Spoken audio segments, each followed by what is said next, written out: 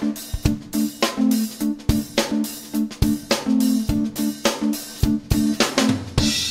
morning to you, welcome. It's Wednesday today and we're going to talk about handjob again. This is the story that keeps on giving. We have obviously jumping on the bandwagon for those people that can't stand his guts.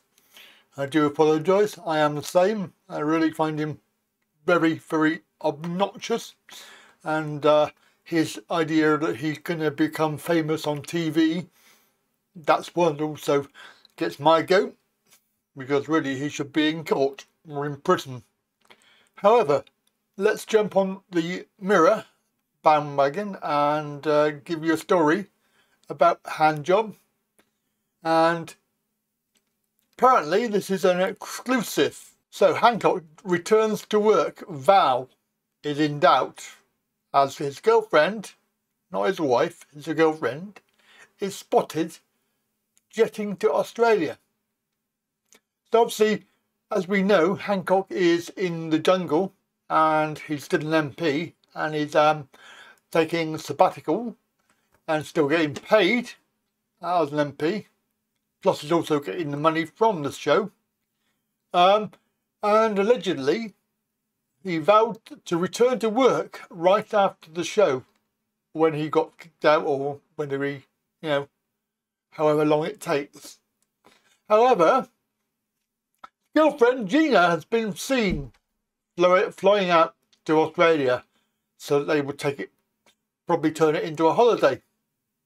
So he has no intention of coming back very quickly, because she can't go with him, she can't be with him whilst he's in the show, because it's in the jungle. So therefore they can't be together, but obviously, it could be very innocent, I don't know. But the crew have been left wondering if Handcock really will rush back home after his jungle adventure, because his girlfriend is heading out there, despite his claims that he will fly straight home to carry on with his job as an MP. He's been at pains to suggest that he was working up until going to the camp.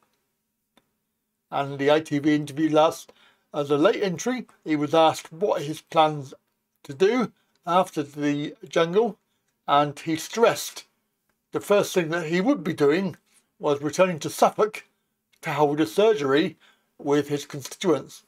So he added, "I will be back in Suffolk holding surgeries in Parliament, and we will be taking it from there." However, normally all of the evicted contestants from the series have a few days holiday and then return to camp and sit in the studio alongside the hosts until the final. Obviously that will be November 27th.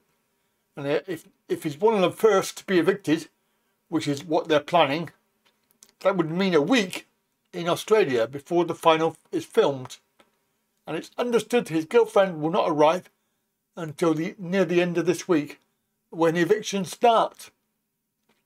This means that she would have to fly back again, having barely landed, if Matt was to come good on his claims about returning home promptly.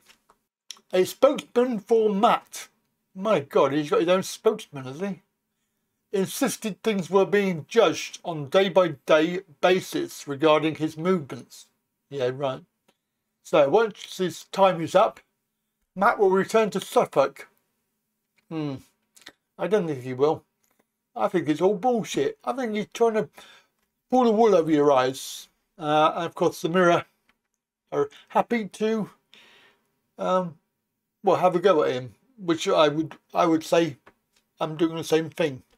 So yes, Matt is continuing his spree as probably a liar and a fraud, and there's no surprises on this story at all.